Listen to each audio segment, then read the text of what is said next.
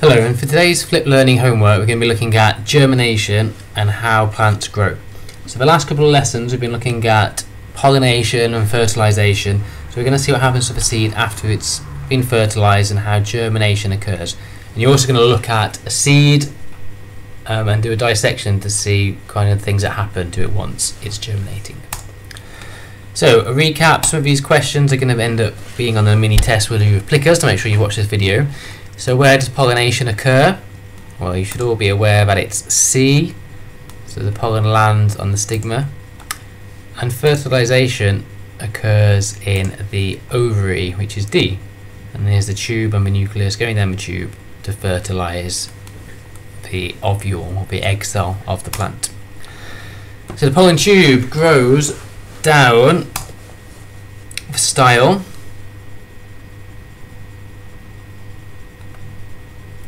of the plant, and pollen enters the ovule via the micropyle. Which part of the pollen moves down the pollen tube into the ovule? Well, it's not all of it, it is only the nucleus, because that's where the DNA is kept. And the ovule becomes the seed of the plant.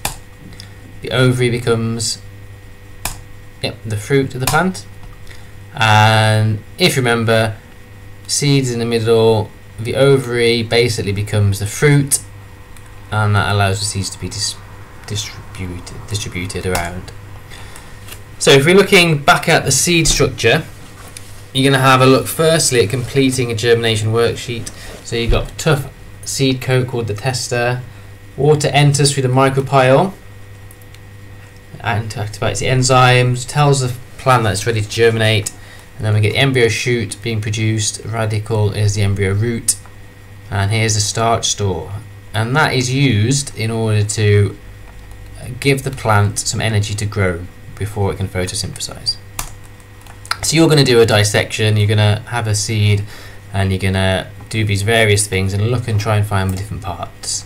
So we can see the embryo, the seed coats, various parts of the seed, and you're going to have a look at defining germination. And here are some plants that are germinating, and this is what it would be like if it was underground.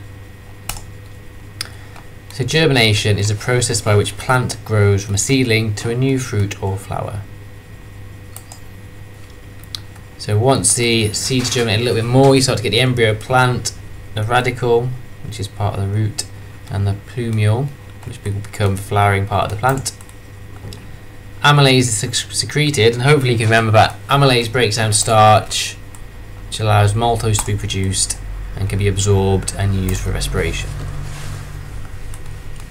So remember, this is all from digestion. So the maltose is broken down into glucose. Glucose plus oxygen goes to carbon dioxide and water, so it allows respiration of the plant to release energy to allow it to grow and make new substances.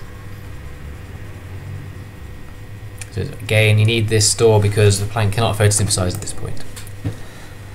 So over time, you've got the light, you've got soil, the seedling will photosynthesize, make its own food, so the seed isn't as important anymore and it will use up all this food storage.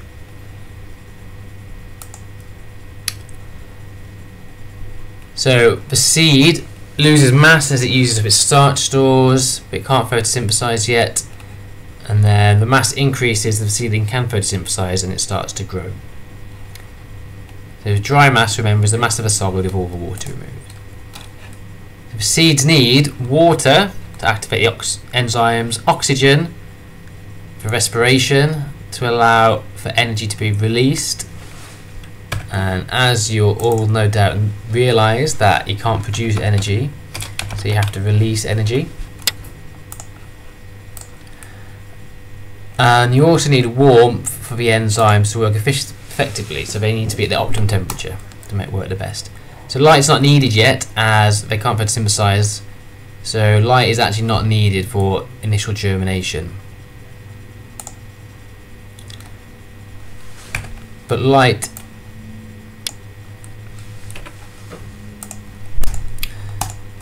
so if you had this set of tasks here, which we may well set up, you're going to set up the seeds and we'll work out which ones are we're going to produce the best seeds. So you need to have a think about which one you think out of these will make the best seeds, which ones will germinate the most.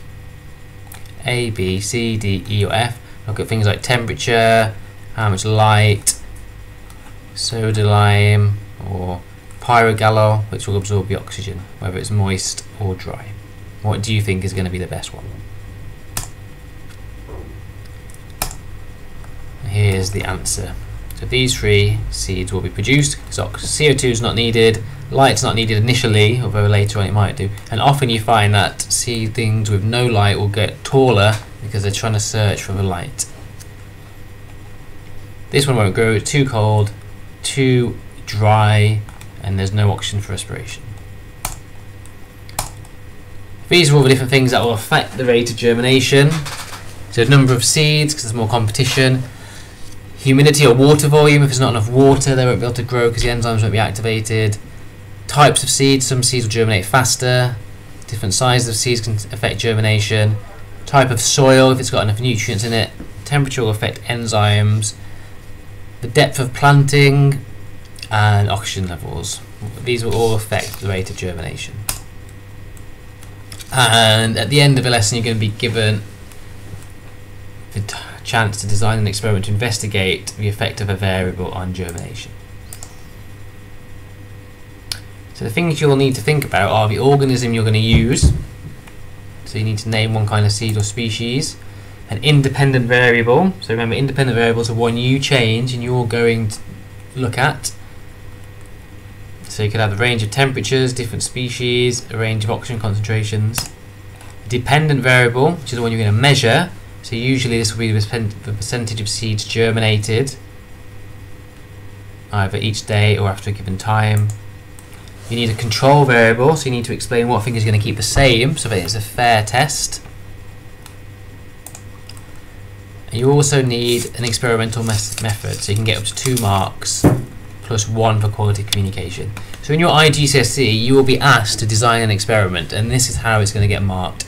You'll get marked based on, to make it valid, choosing the correct organism, the independent variable, so the thing you're actually going to change, the dependent variable, the thing you're actually going to measure, the control variables, so how are you going to make it a fair test, what you're going to keep the same so that the dependent variable doesn't change based on one of these.